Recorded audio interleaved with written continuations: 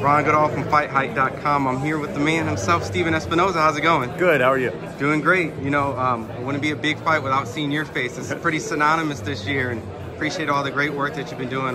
Just first and foremost, I know you spoke a lot on making this fight at the press conference, but just in short terms, how big is this fight for the fight fans? The two four-belt undisputed fighters coming together at this stage.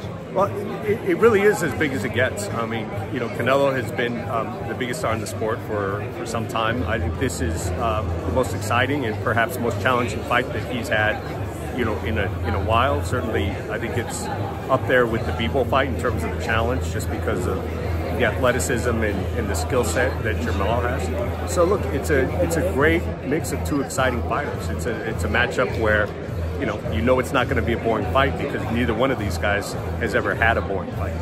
You know, seeing that there's always been people talking about how Canelo was fighting on DAZN and now coming in Showtime, you know, there's a lot of opinions, but you know, it seems that from the Caleb Plant fight to the Charlo fight seems to be like a big uptick, at least here in America, you know, generating the buzz. Do you feel a lot has to do with the Showtime platform, or more in the matchmaking, or both? I mean, sure. Look, I'm not objective about the whole thing, but I think the reality is, you know, we're the leader, you know, in this sport for a reason. I mean, we've learned a lot over 37 years.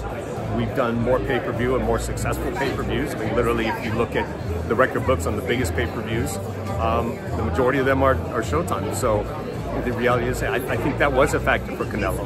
On the pay-per-view platform, you're looking for whoever can do the best job in elevating it and making it as big as possible. And you look at the experience, you look at the numbers, you look at the facts, and that's Showtime pay-per-view. You know, seeing the fact that you've had a great year, is this just part of like being the top guy, the top successful? Because I'm sure I'll rip the bandage, all the Twitter, you know, Twitter is not true, but you know, all these rumors and all these circulating things, obviously coming to the source and stuff. Where's all that stuff coming from? Is that you know, look, it's you know, it's funny. It literally has been something that people have been swearing is going to happen since 2018. You know, and there are a couple people in particular who I'm sure we all know have led the charge. You know, and you know, all we've done in response, and we're not really engaging in it, is go out and continue to do the best schedule year after year. Continue to focus on, you know, what we do, which is make big fights and take those big fights and make them huge events. So that's sort of what we'll respond currently, the same way we've been responding over the last 5 years. So my last question, just Dana White went, he did his Tuesday Contender on the cusp of the rumor saying that Showtime is going out of business, well, at least out of boxing, going up. He made some comments, some that sounded endearing, but what do you think the hostility with you and Dana is, just overall? Is it from the Mayweather Conor, or is it just you guys are somewhat rivals of sports? And I mean, I don't know that we're rivals. I don't give a lot of thought to him. Like, I mean, look, first, like, I'm shocked. I'm shocked by the comments. I mean, we've always known Dana to be, you know, so articulate and intelligent and witty with his comments. Like, it's so strange of him to lash out in anger. I mean, who would have guessed that he would lash out in anger at somebody? You know, we've never seen that from him before, right? Where it comes from, look, I've got my own ideas. I mean, look, I think some of it is, you know, I didn't go along with some of the misrepresentations that he wanted to say on the events that we did together.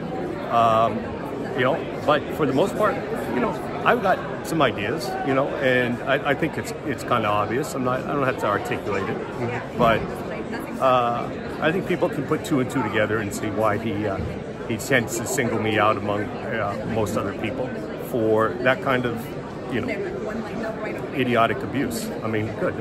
That's the only way that he can engage in some sort of dialogue. Then more power to him. You know, I hope he can someday elevate his vocabulary and learn how to speak more eloquently and articulate. I think it's probably something that might be necessary, helpful if you're going to be a leader of a publicly traded company. Well, and on a good note, the Canelo Charlo on the back. Looking forward to the fight. Looking forward to all the fights that haven't been announced but soon to be announced. And then looking forward to that year, 2024, that everyone's, you know, looking to see if Showtime will still be in boxing. So thank you so much, Steven. Absolutely. Awesome. Appreciate the time. All right. No.